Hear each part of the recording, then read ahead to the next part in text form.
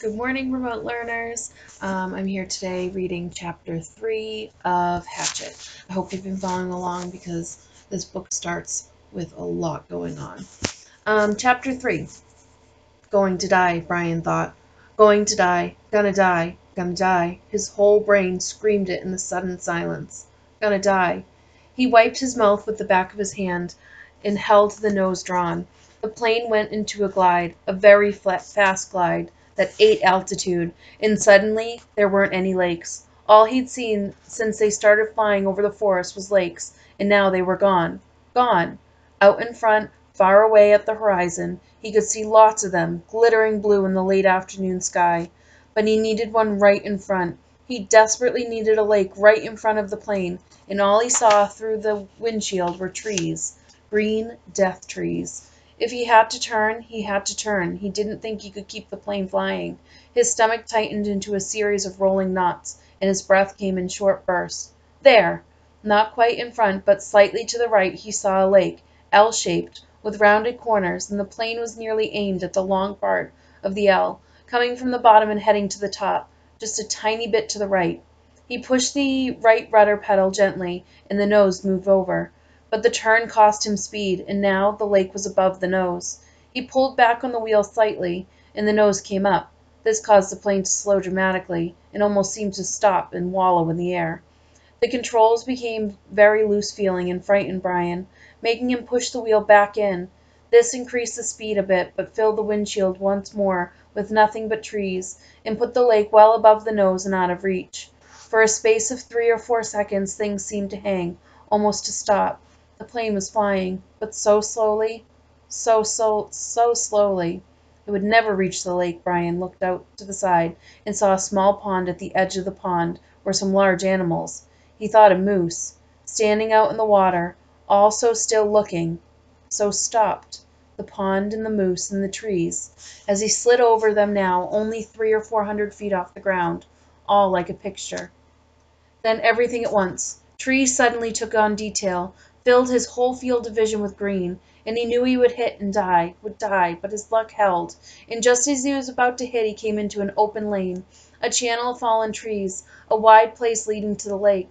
The plane, committed now to landing, to crashing, fell into the wide place like a stone, and Brian eased back on the wheel and braced himself for the crash. But there was a tiny bit of speed left, and when he pulled on the wheel the nose came up, and he saw in front the blue of the lake, and at the instant the plane hit the trees. There was a great wrenching as the wings caught the pines at the side of the clearing, and broke back, ripping back just outside the main braces.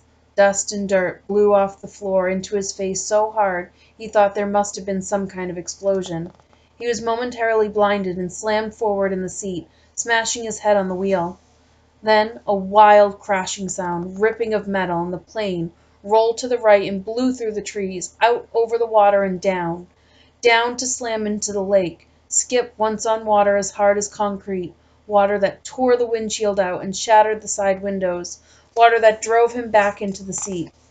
Somebody was screaming as the plane drove down into the water.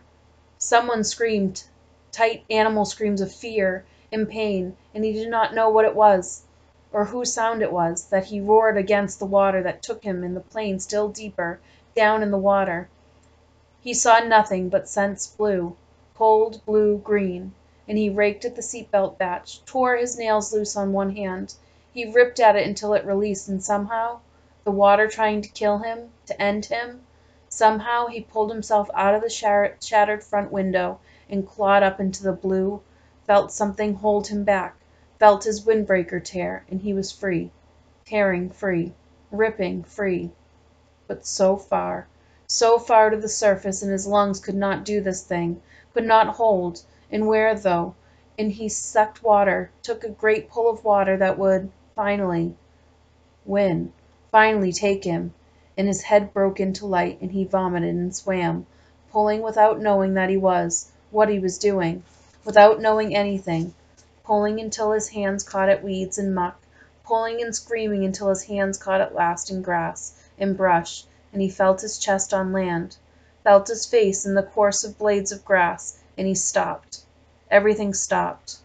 A color came that he had never seen before, a color that exploded in his mind with the pain, and he was gone, gone from it all, spiraling out into the world, spiraling out into nothing, nothing. That's the end of chapter 3. I know it's a short chapter, but it will be a good day to get caught up on the other 2 chapters if you haven't already listened to them. Okay, guys, see you later. Bye.